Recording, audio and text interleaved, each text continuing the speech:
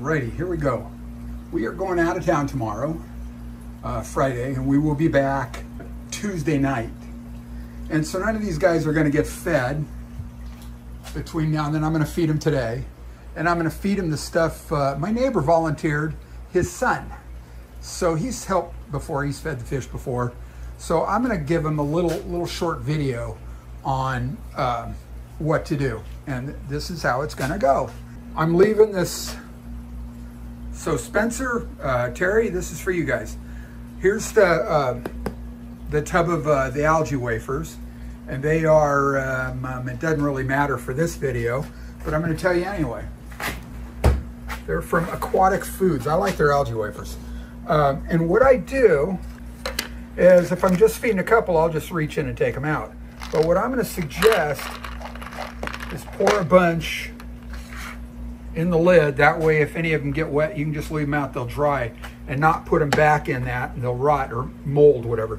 So I've got a Post-it on all the tanks and I'll show you how I do it. So I grab, there's 5 algae wafers and there's a bunch of stuff on top. There's a bunch of jungle vallisneria and dwarf water lettuce. So I put it right up front and just drop them in. They just dropped in. I wish I would have had the camera pointing at that. And I feed them right in the center like that on this tank. All right.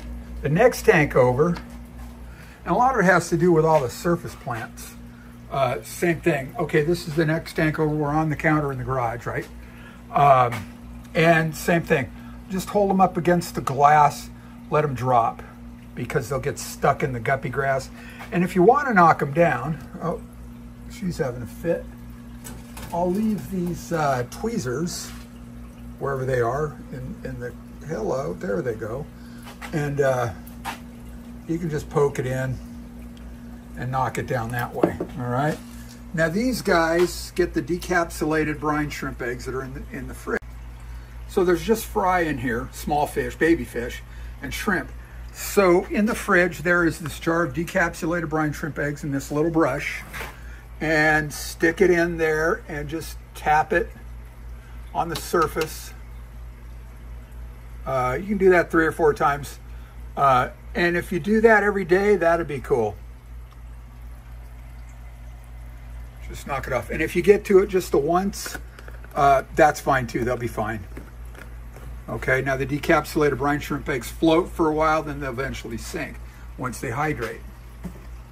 And then down below these tubs, I think 1 wafer's fine, just right in the corner there, and just past the corner there.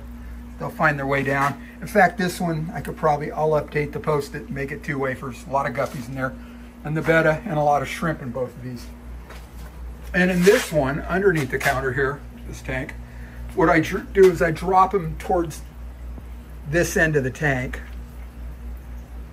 and just because there's some open space down there for them to collect instead of on all that stuff. So on this side, there's bettas and there's cories in here, the little catfish, and I'll drop 4 in there. And if you accidentally drop 5, no problem, because these guys just pig it out. The bettas love them. And the little catfish love them. And there's a couple of mono shrimp in here that also. And then there's just little guppies in here, just 1. And then this next tank over here, 4 is usually pretty good. And just somewhere in the front, and I'd watch your fingers because they'll get them. These guys are nuts. And 1 falls in the rocks and somehow or another they sort it out. The rest are down below. And so I just set the tray up here. You can keep it on the counter behind you, whatever you want to do. All right, and down the end, these little shrimp that are in this bucket are going to go in this tank. So I'll drop 1 in there. I've already got 1 in there in the net that I'm trying to fish out what's left of the little red shrimp in here, so I'm not going to drop 1 in there, but you get it. And then this tank, right up front, if you can, a couple. And it's mostly shrimp, and there's some guppies in there. They'll get it. And then I've got 4 wafers in this tank because there's fish in there that go nuts for them as well as shrimp. Okay, and they sink to the bottom. And then, let's see, in this tank, just a couple in the front. And again, if any of them get stuck in the weeds, they'll eventually work their way down.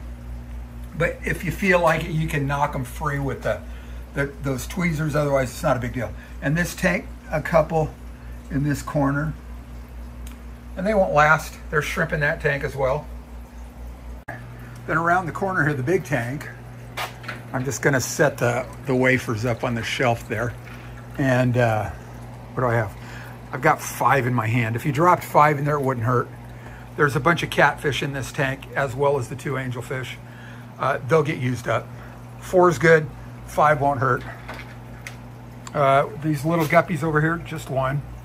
And I'm just grabbing a handful here because the tight squeeze. So this tank here, first one down the line, 2 wafers just right in the center.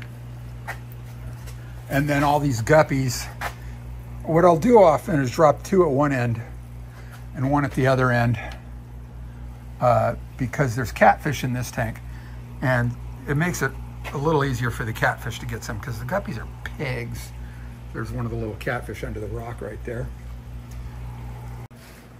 So, and then into the house. And then the kitchen tank, just a couple wafers right front and center. And then the living room tank right here. And the lights will probably be off. They don't come on automatically. Oh, you know what, I gotta fix that. I've got a light that will. And just one in the corner over there. Okay, let's try this again. And this is the last tank in the casita. And I just lift the lid up by the handle and set it on top of the light.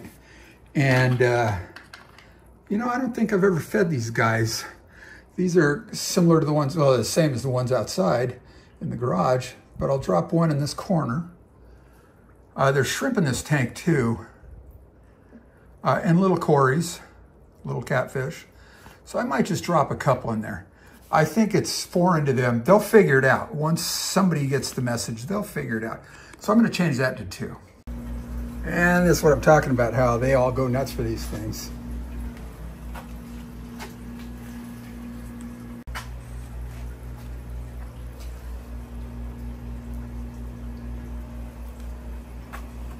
So anyway, I appreciate you guys feeding the fish for me while we're gone.